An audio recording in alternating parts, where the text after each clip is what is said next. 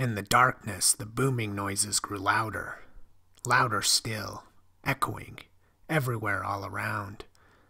And now he was crouched in a dark hallway, crouched on a blue rug with a riot of twisting black shapes woven into its pile, listening to the booming noises approach.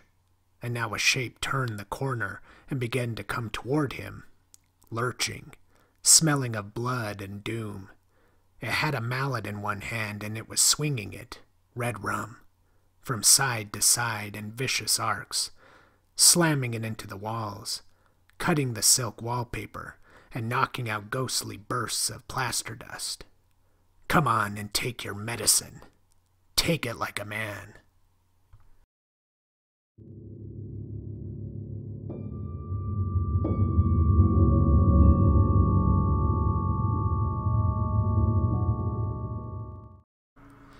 Is The Shining the finest writing Stephen King has ever done?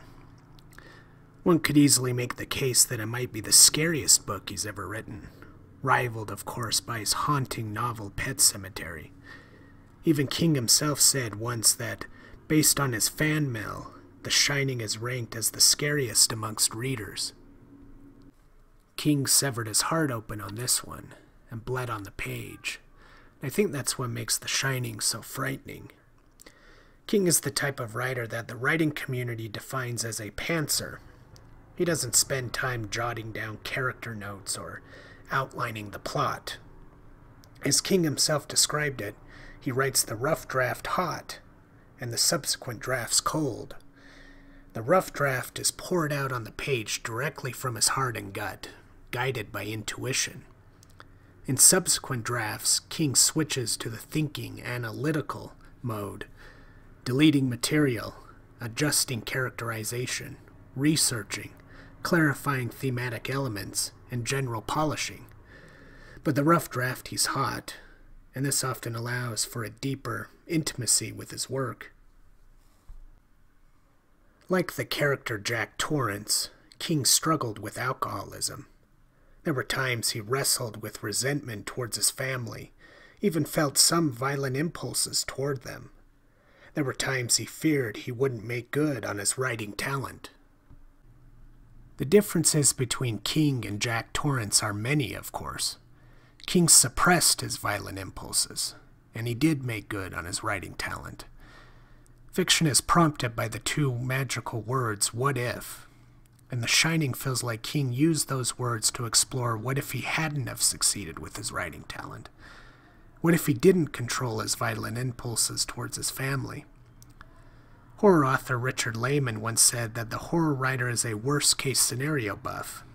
This assertion is true when we consider the subject matter of The Shining. King examines in his novel one of the worst-case scenarios he can imagine, the disintegration of the family unit. Jack Torrance is an aspiring writer, father, husband, recovering alcoholic, and a man who suffers with anger issues. His anger gets him in trouble. One time he accidentally broke his son Danny's arm while trying to pull him away from a mess the boy had made with his writing materials. Jack's anger even causes him to lose his teaching position after he retaliates against a student who punctured the tires on his VW Bug. Jack's desperate, out of a job, but he needs to take care of his family. His friend Al Shockley hooks him up with a winter caretaker job at the Overlook Hotel in the Colorado Rockies.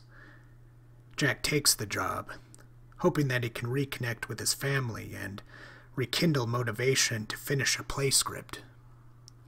Unknown to Jack or his wife Wendy, Danny possesses psychic abilities, such as reading minds and premonitions. On the first day at the hotel, Danny meets the hotel chef Dick Halloran, who has the same abilities as Danny. Dick calls the ability Shining. Because of their shared ability, Danny and Dick develop a special connection.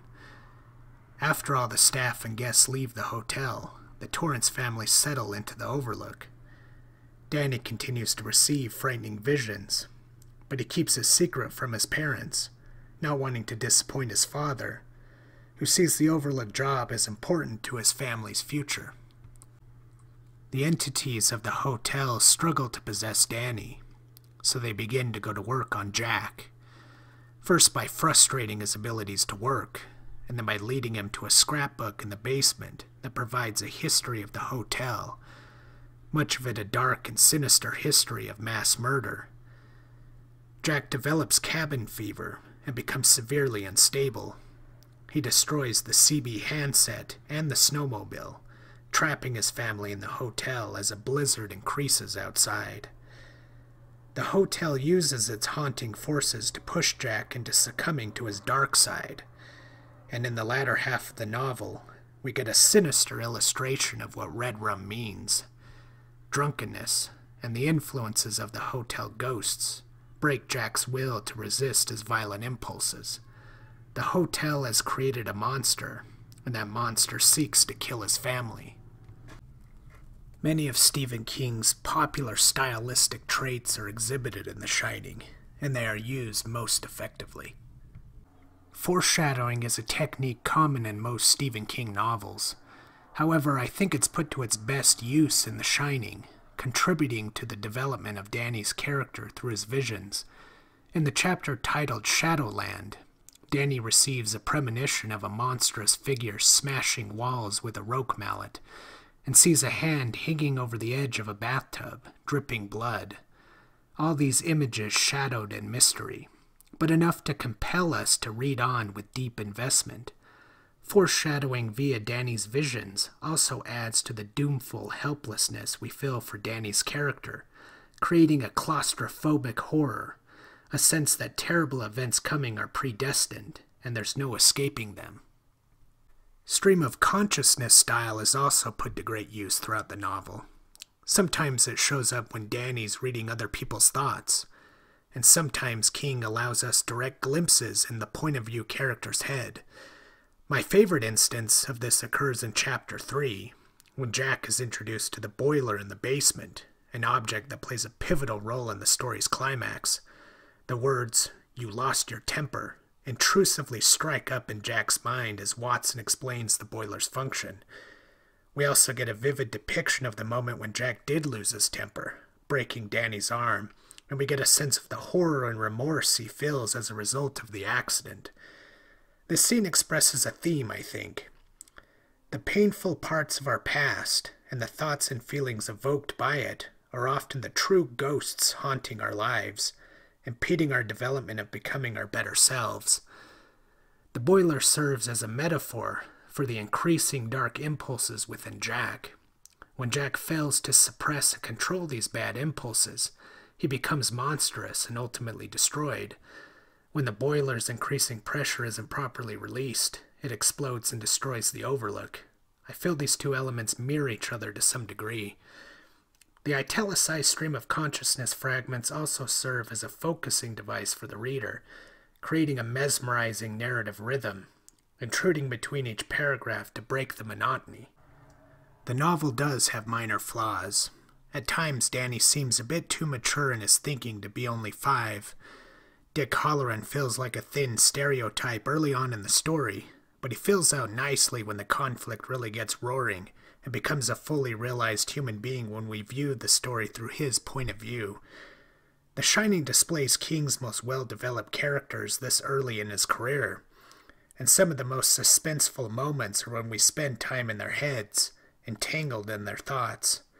We watch Jack begin a spiral into violent insanity.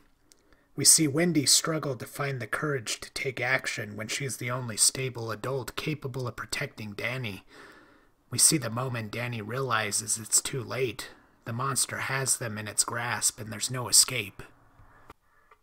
It's the epilogue that resonates with me the most. When Dick Halloran gives words of comfort to a boy grieving the loss of his father, Danny and Wendy emerged from the darkness, changed in many ways, some parts of them broken and in the process of healing. They emerged from the darkness having learned an important lesson most great horror stories teach us. I'll let Dick Halloran explain it in his words. Quote, "The world's a hard place, Danny. It don't care. It don't hate you and me, but it don't love us either.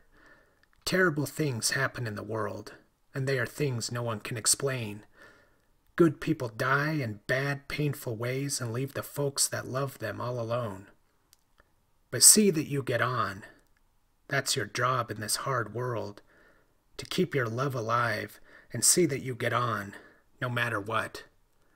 Pull your act together and just go on." End quote. The Shining reminds us that the world can be a dark place with a painful bite. But as Halloran's words of encouragement invoke, we can choose to be the light in the world, opposing the darkness. That concludes my review of Stephen King's The Shining. The monster has enjoyed a delectable meal. 5 out of 5 for this one.